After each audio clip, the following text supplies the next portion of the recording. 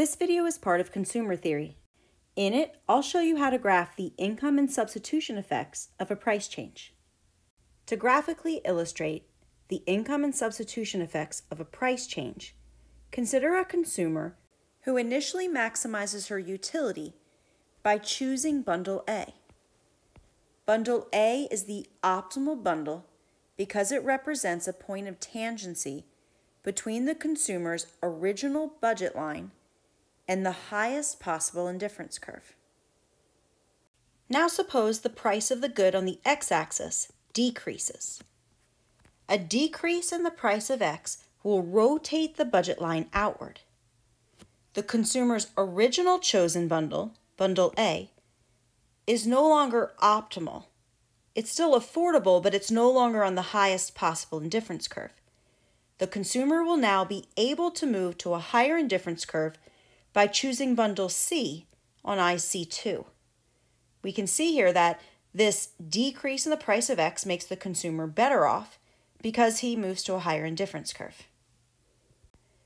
We can also see that in moving from the original Bundle A to the new optimal Bundle C, the consumer increases his consumption of good X and decreases his consumption of good Y. What this shows is the total effect of this price reduction. The total effect shows what actually happens when the price of a good changes.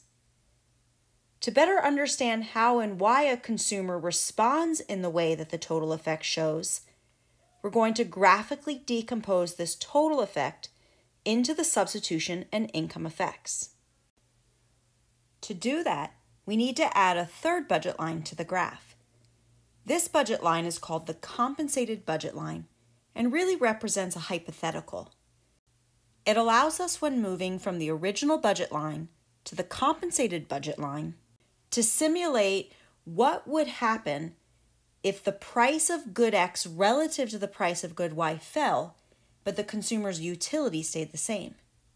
And the compensated budget line allows us to look at when we go from the compensated budget line to the new budget line. Hypothetically, what if the consumer's purchasing power increased, but the relative price of X in terms of Y stayed constant? So we need this third budget line, called the compensated budget line, as a graphical tool to decompose the total effect into the substitution and income effects. There are two things you need to know about the compensated budget line in order to graph it. First, the compensated budget line has to be parallel to budget line 2. That's because the compensated budget line has to reflect the price of X relative to the price of Y after the price of X changes.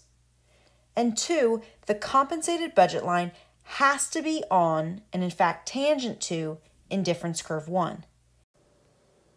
To draw the compensated budget line, put a straight edge on budget line 2 and shift it, in this case inward, until it's just tangent to IC1. Label this new point of tangency as Bundle B. With Bundle B now added to the graph, we can decompose the total effect of the reduction in the price of X. The substitution effect shows the effect on consumption due to a change in the relative price of X in terms of Y, holding utility constant. That's exactly what happens from Bundle A to Bundle B. First, note that since A and B are both on IC1, utility is held constant from A to B. Furthermore, Bundle A is a point of tangency to the original budget line with the original relative price of X. Bundle B is a point of tangency to the compensated budget line with the new relative price of X. So from A to B, the relative price of X in terms of Y falls, but utility is held constant.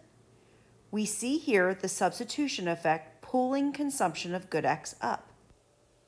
The income effect shows what happens to consumption when there's a change in purchasing power, holding the relative price of X constant. We see the income effect here when moving from B to C. When the price of X falls, the consumer feels richer or has an increase in purchasing power. That's what happens from bundle B to bundle C. In moving from bundle B to bundle C, the budget line shifts out, showing an increase in the affordable set or purchasing power, while the slope of the budget line remains the same. That's why movement from B to C reflects the income effect, which here increases the consumption of good X. Because the increase in purchasing power causes an income effect that increases consumption of X, this shows X to be a normal good. So far, we've only focused on what happens to good X when the price of good X changes.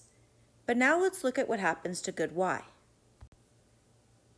The substitution effect from A to B shows the consumer substituting towards good X and away from good Y. The income effect from B to C shows the consumer buying more of good X as well as more of good Y.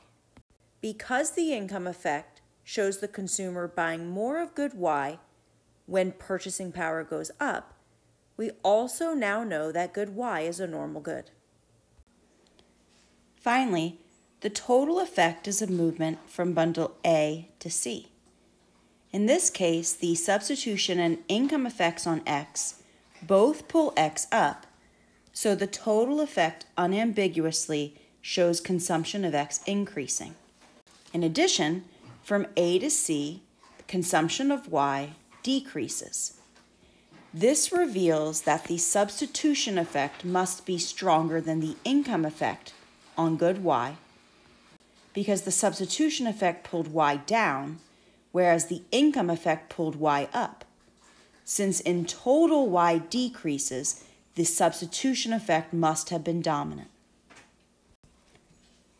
Once again, when X is a normal good, both the substitution and income effects show an inverse relationship between price and quantity demanded. For that reason, all normal goods follow the law of demand, because when the price of X goes down, the quantity demanded necessarily goes up in the total effect. On the other hand, when X is an inferior good, when the price of X decreases, the substitution effect will pull X up because the relative price of X in terms of Y has decreased, while the income effect will pull X down because purchasing power has gone up and consumption of inferior goods thus goes down in the income effect. So here we see that the substitution and income effects pull X in opposite directions, giving us an ambiguous total effect. As shown in this example, the substitution effect outweighs the income effect, leading to a total effect that pulls consumption of good X up. In this way, the law of demand holds. Price of X goes down, and what actually happens is X goes up. Some inferior goods do follow the law of demand, specifically when the substitution effect outweighs the income effect. Other inferior goods break the law of demand when the income effect is stronger than the substitution effect. These goods are called Giffen goods. A Giffen good is an inferior good for which the income effect is stronger than the substitution effect, giving us a total effect that breaks the law of demand.